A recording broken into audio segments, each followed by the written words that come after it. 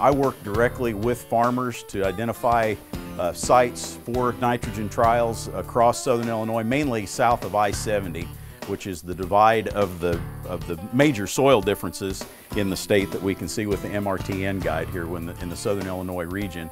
I think when we look at the nitrogen and phosphorus issue in southern Illinois, it's important to realize that even though phosphorus issues tend to be a bigger issue on the whole for southern Illinois soils and some of the highly erodible lands that we deal with, nitrogen is still a very important management component of crop production in the South.